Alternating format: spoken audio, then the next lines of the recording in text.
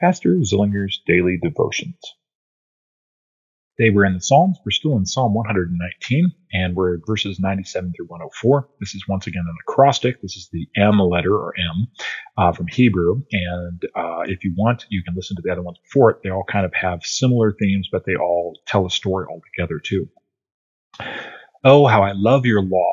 It is my meditation all the day.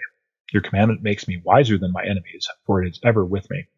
I've made more understanding than all my teachers, for your testimonies are my meditation. I understand more than the aged, for I keep your precepts. I hold back my feet from every evil way, in order to keep your word. I do not turn aside from your rules, for you have taught me. How sweet are your words to my taste, sweeter than honey to my mouth. Through your precepts I get understanding, therefore I hate every false way.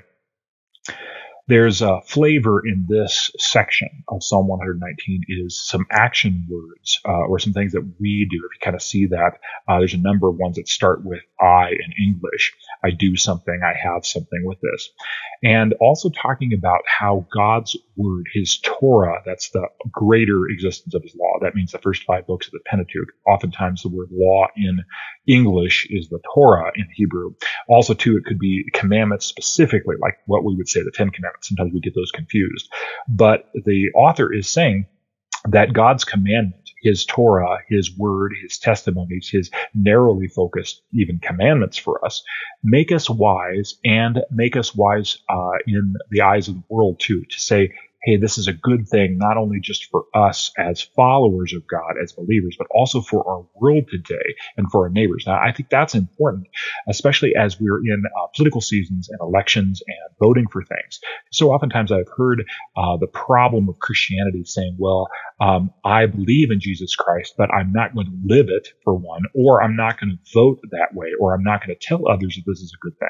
And so what we have is we have a divided, not united in God's words, and we're not really wise as a church by saying, well, we're going to do one thing and do another. We're kind of, that's the word hypocritical. We're of two minds for stuff.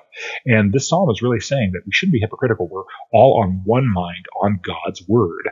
And that structures our life. It gives us joy. It gives us the promises of God. It also gives us identity of who we are, not only as Christians, but also what is the best way of life for others. So the 10 Commandments are really 10 identities.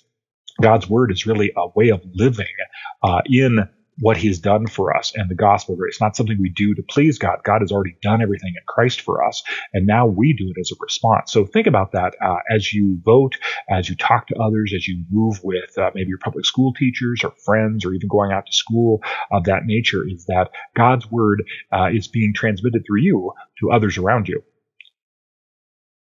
The Lord bless your day as well as your week.